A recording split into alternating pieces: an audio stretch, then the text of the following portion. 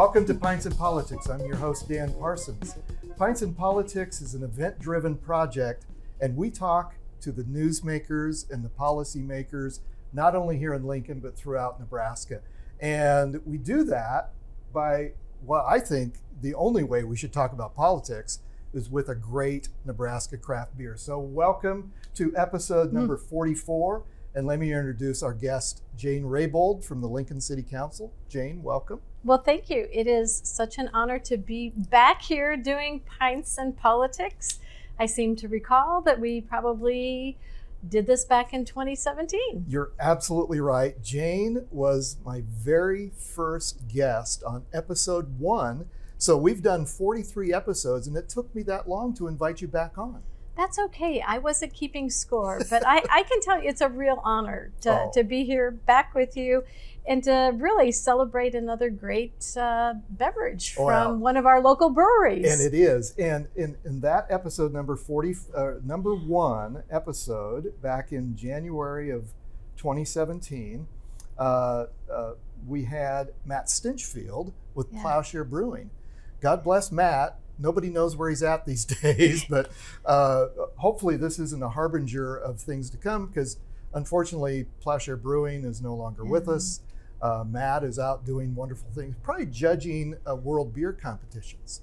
Probably, but you know, he broke the ice on really getting other brewmeisters out there and really setting the stage to make Lincoln a great place to come and sample all the amazing beers that have sprung up since he started. It's true, and I loved Plowshare beer, and so we're sad that Matt's not with us, but we're so thrilled that you're with us, Jane. And let me just give a little bit of an introduction of Jane. 4th generation a Nebraskan, and you help run the family grocery business that your parents started 54 years ago. And it's B&R Stores, Inc., and you have 20 locations of Super Saver and Russ's Markets across the entire state, and you employ about 2,000 Nebraskans, is that right? That's right, and you know, we have other stores in Iowa as well. We keep marching on and growing our company, so we have Cash Savers in Iowa, we have Super Savers as well in a Russ's Market. So we're going places, and I'm a grocer, and I love being a grocer. Well, that small business acumen certainly has served you well, I suspect, in your political career. And let me just briefly remind our viewers and listeners of your political career. You currently are on the Lincoln City Council. You were elected first in 2015 and re-elected to a 4-year term in 2019, right? Yep. And prior to that, so that's District 3 in Southwest Lincoln. In 2018, you were the Democratic nominee for the United States Senate here in Nebraska. So, holy smokes, that was an experience. That was really an honor to be able to travel all across the state and, of course, go to a lot of amazing breweries as well, along with my staff. But yeah, it was a tremendous honor. I think, not that I'm addicted to campaigning, but I certainly love reaching out to different Nebraskans and just listening to what are their big issues, what are their concerns, how can I make a difference for them, and it's a lot of fun. We have so many amazing people all across our state, and it's a wonderful way to get to know them and to hear their stories. And I also know, Jane, because one of your hobbies when you're not politicking or running your grocery stores, you're an avid bicyclist. Yes, and so are you. And that's very important because, of course, we go to different breweries around Nebraska. But, you know, it really just amazes me because every little community that we go to is so proud of whatever economic development they have going on. But they're also very proud of the pies that they make and serve, and certainly cinnamon rolls. So I feel like I'm quite an expert on cinnamon rolls as well.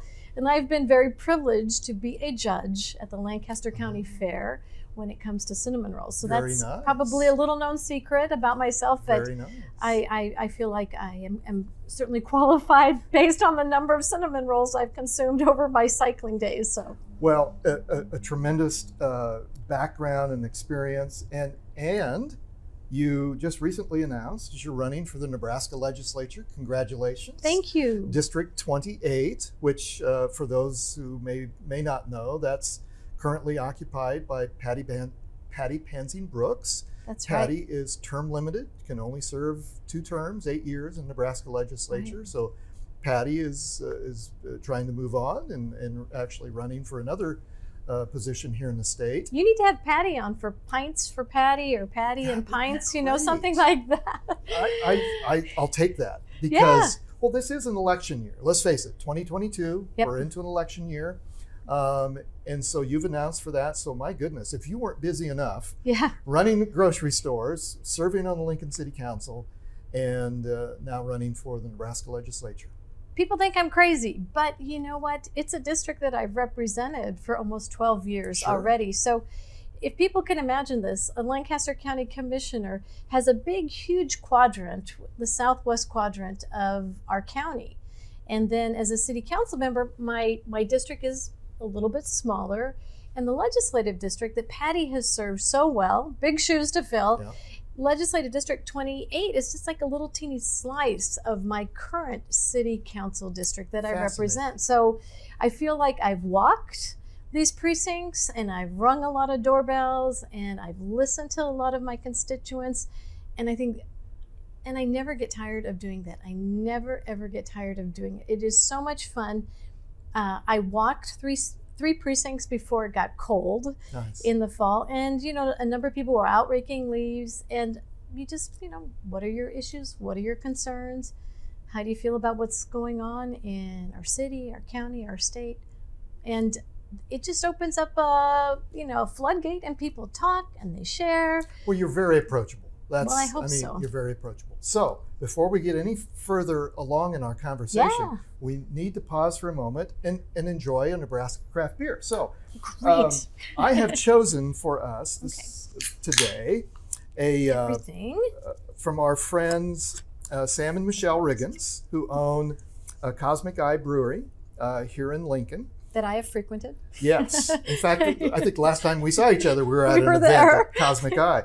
We may see a photo of that on the notes. So this is Everything Has Eyes. Okay. And it's a post-haze IPA. I really like this beer. I had to admit, when Jane sat down, I told her when I put together my notes, I sampled one of these. So I'm one in, Jane, but let me tell you a little bit about. Well, I need to catch up then. Oh my gosh. Everything Has Eyes. So Sam Riggins is the proprietor, along with his wife Michelle. Wonderful family, and I knew Sam. Sam was the lead brewer for Nebraska Brewing Company years ago, and Sam was testing out recipes and doing home brewery like a lot of these people do. And so I would see Sam at, you know, little events, and he'd have his little display up with his brew. It's like, Sam, when are you going to start your own brewery? Well, he did several years ago, and this is the result. So Everything Has Eyes. It's a New England style post-haze IPA with stone fruits and citrus flavors. I can smell them. With a pulpy residue. So cheers, Jane.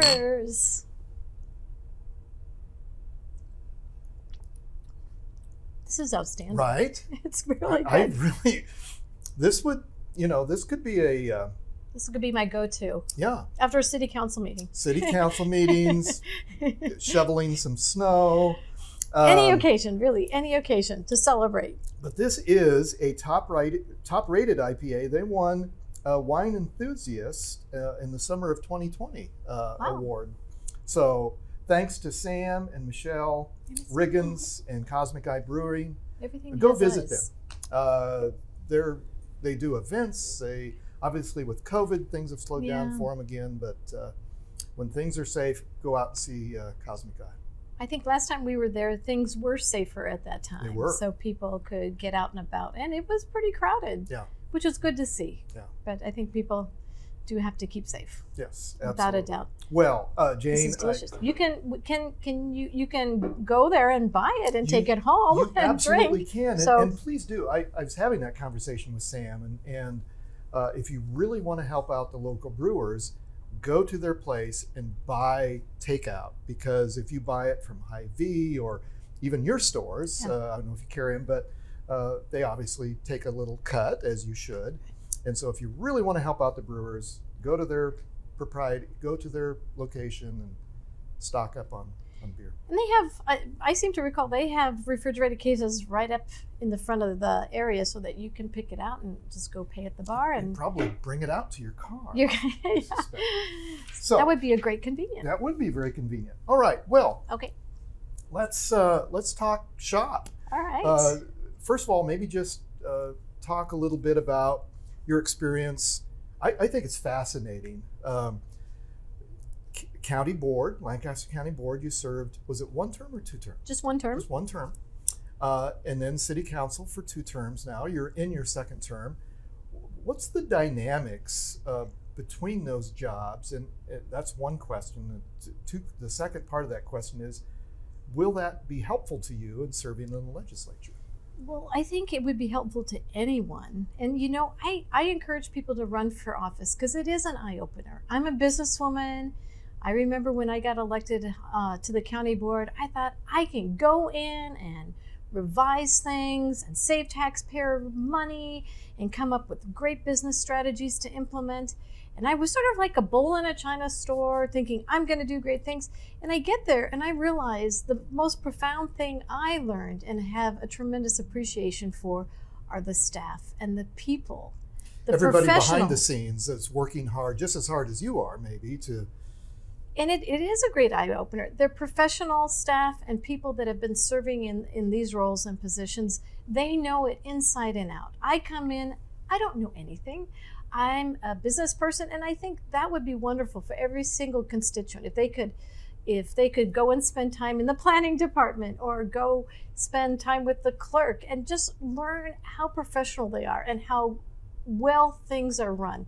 You know, Lincoln, the city of Lincoln, has been recognized by being one of the best managed cities in the entire United States. And so I come into the county board with this attitude, and I remember they would show us contracts that we'd have to review and approve, and I like, where's the beef? Where are the terms? You know, I want to see the terms. And so that was one of the first areas. Because that's what you do every day. I do as a business person. Yeah. And so I went to the purchasing department that reviews all these contracts, and I said, I need to know how the processes that you use and how to review this. They showed me state-of-the-art computers that get bids in, that automatically get assessed and evaluated, and then you look at the nuts and the guts of it, and you know, it's all so well established. And I was like, I don't even need to give this a second thought. I see how clearly they review and evaluate. So by the time it gets to me, it's just really an administerial approval or disapproval. So that's one thing I learned. And I appreciate that, Jane. I appreciate that about you, because you do care and pay attention to details. I mean, I think a lot of people who run for public office, it's the sexy, I get to make a speech and cast a vote, but a true public servant, to be effective, if you know those details and you have a desire to dive into those details and policy issues, because you're a bit of a policy wonk. I think I am a policy wonk, and I'm proud to be a policy wonk, because I think in order to make good decisions, you have to really understand both sides of the issue. You have to understand and reach out to the stakeholders. I think that is one thing I've learned, certainly as on the county board and on the city council. You have to reach out to your constituents or the stakeholders, the builders and the developers. You have to reach out to certainly the department directors and have, like, tell me a little bit more about how this piece of ordinance came to be. And I think that is really essential for any politician, that they must be able to do that. They shouldn't come in with the attitude like, I know it all. I'm smarter than you, and I'm smarter than them. I think that is something that you just park it at the door. Don't bring that attitude in. You're here to learn, but you're also here to make a difference by bringing the skill set that you have that can really make a difference and help people. People who may not have a business background, people who may not have an understanding of how taxes work. And you kind of simplify it and maybe articulate it in a way that people, like myself included, can understand better and easier to make good decisions. So I think that's fascinating. And moving from county government to city government, and then if you're elected into state government, you're not dealing with zoning issues anymore. You're not dealing, but you're still dealing with. So, talk a little bit about. Well, we'll get to some of the things that your platform and what do you want to accomplish as a state senator, but just talk a little bit about the differences between county, city, and state government. I mean, you talk about a wealth of knowledge. My goodness, you go from county to city to now state. You will be in your element because it's a triple crown. The triple crown of politics. You know, you started the city, the county, and the state. But what is important is that you have an understanding of governance and how all the city and the county really work hand in glove with the state. So the county is a totally different critter. They're really guided and directed by Nebraska state statutes. Right. So that gives them the power to do and to legislate as they do, and gives them oversight of a lot of things. As you get onto the city has a tremendous autonomy. So we're not necessarily beholden to the state because we're a city of a certain class. And so our charter is our constitution. Meaning a certain class, a certain size. Of our population. Yeah. Yes. And so you have a different set of rules that guide you in your policy making. But the bottom line is that for each one of these, you do have to review and you have to fall back. As a county commissioner, you fall back on what are the statutes, what are your statutory obligations that have been enacted and put in law. And the same for the city council.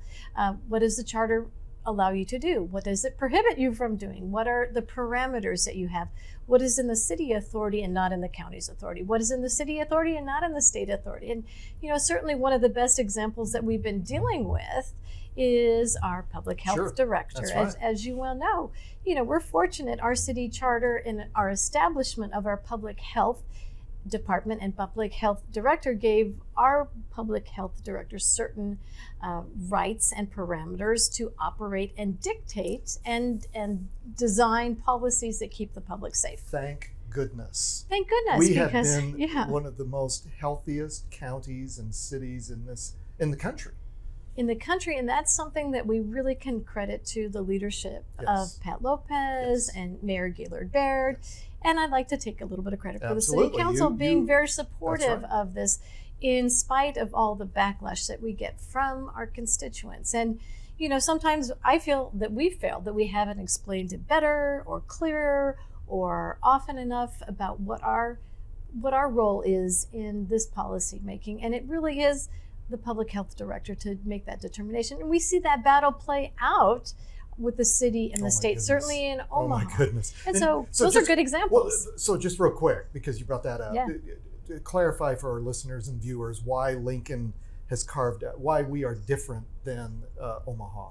We're different because our public health department and the authority invested in the public health director superseded, the state of was Nebraska. Grandfathered in prior to what the state of Nebraska was able to issue and direct to other established health departments or areas. Right.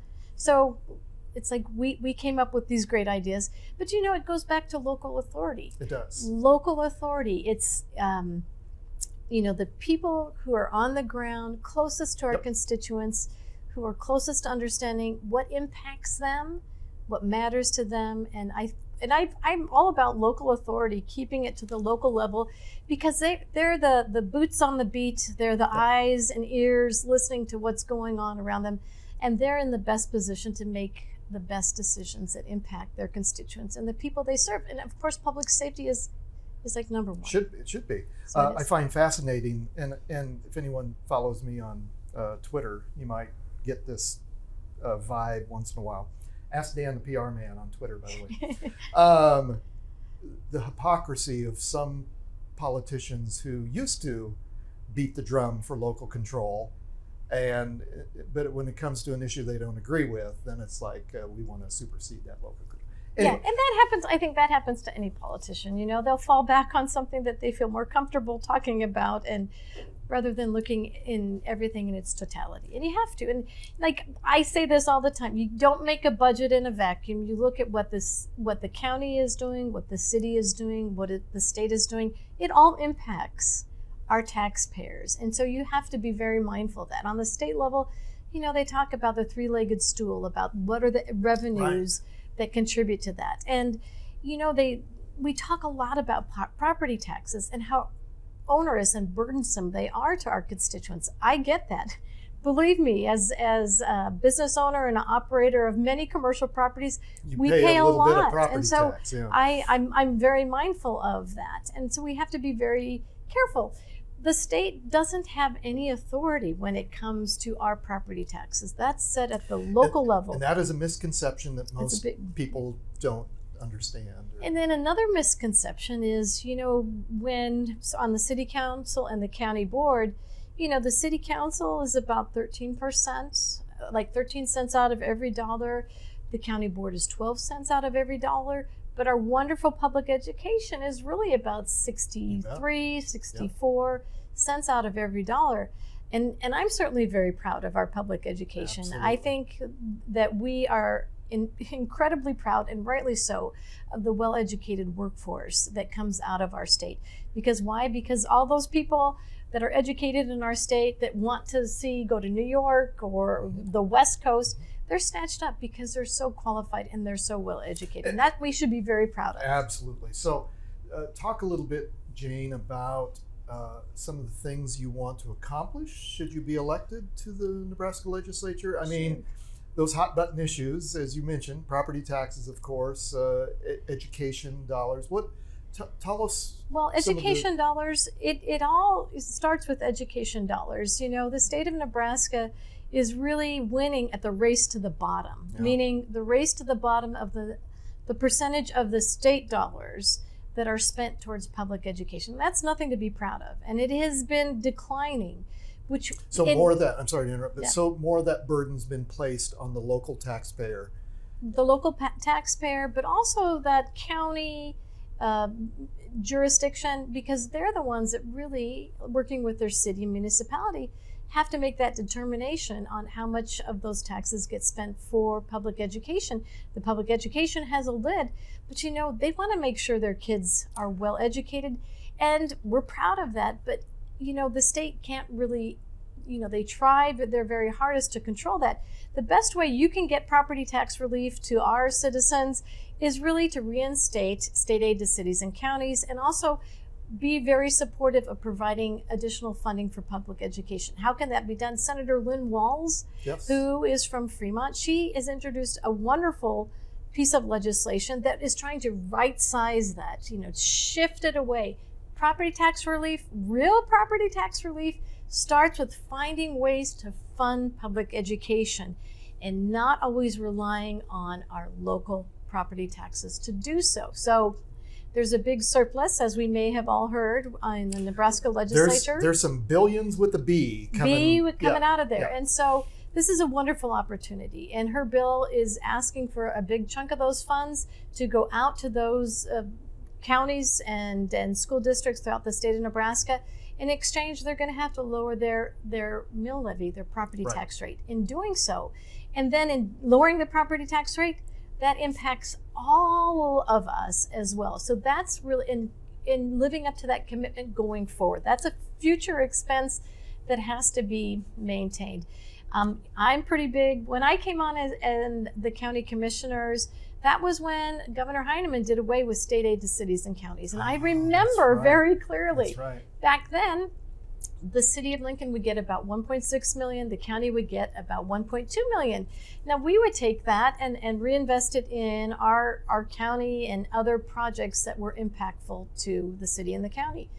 But absent that, that's like a big suck from our budget. Where do we get that additional funding to supplant that? And it's really hard. The only way you can do it is either cut, but that's not what our constituents want. We're really proud. In Lincoln, Nebraska, we deliver on great services and a great community on public safety, on our roads. Believe me, I know we can be better at our roads. We're always trying to catch up with the huge demand there. but public safety and the amenities. We're proud of our parks. We're proud of our libraries, as we rightly should be, of the wonderful amenities we have right in our city, but they do come at us a cost. And so we have to figure out, how do we create that balance for our constituents? So I go back to that. The state did away with state aid to cities and counties. They started to pull back on contributions for public education. And so it sort of snowballs, because then that burden and the pressure is on property taxes. That's our vehicle of taxing authority. Well, it's clear to me, Jane.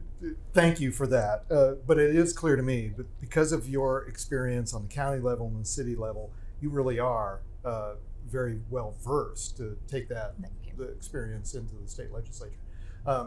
My producer tells me that we're running out of time. See, what? I told you this would go like this. My beer. I know it. Well, we can move into the second episode or something. Okay, second episode. No, we can do this. 2 questions. One, as we wind up. So think about this when we wind up. How can people get a hold of you? And we'll do all that in the notes and stuff too. So think about that. But second of all, or maybe first, I really want to talk a little bit about your experience when it comes to attracting talent. To me, the biggest issue is not taxes. I understand all that. Yes. How are we going to find the workers to work for your stores and for my public relations consulting business and the brewers that brew our great craft beer? And to attract police and public safety, firefighters to want to come in. How are we going to do that on the state level? It's a huge thing that we need to be actively engaged in. Bottom line, we need to be a more welcoming state. Yeah. We need to be a more tolerant state. Yeah. We need to be a more accepting state. Yeah. And so what are the policies that I think, what kind of got confused with Blueprint for Nebraska, they said all those same things, but business people heard one thing like, oh, lower our corporate income tax, lower our personal property taxes, lower our personal income tax. Those workers don't give a rip about those things. They don't care. They want to be in a community that is progressive, that is futuristic, that really invests in the amenities that can retain people and attract people. It's right. If we're stealing people from Chicago and from Kansas City and from Denver, we have to have those. We have to up our game. We have to up our game. I say be a very welcoming state. That means be a more inclusive state. And I'm really proud on our city council that I think we really embody what our city constituents look like and who they are. And that's one thing I'm really proud of. Well, first, thank you for your service. I'm honored. I wish you well in your next, primary in May, general in November. And I'm, once the weather improves, I'm going to be out walking and listening. Not walking and talking, listening. And I think that's the key to being successful on any campaign. And I do intend to win. But if you need to know more about me, because I think everybody pretty much knows a lot about me, you can go to www.janeraybould.com. Very good. And we'll put that in the notes. Well, Jane, I can't thank you enough for Thank you. From 1 to 44 episodes. And I think we even have a little snapshot that we may see up on the of you and Matt. So let me close by just thanking our production, editing, and distribution services by BCom Solutions, Kim Remington, our operations manager at Parsons Public Relations, Pints and Politics theme music that you may be hearing by Jack Rodenberg. How about that? Wow. A well-known family here in Lincoln, Nebraska. Thanks to Fuse Coworking, our home of Pints and Politics and Parsons Public Relations, and my friend and our guest, Cheers. Jane Raybould. Thank you so much for having me. It's been an honor.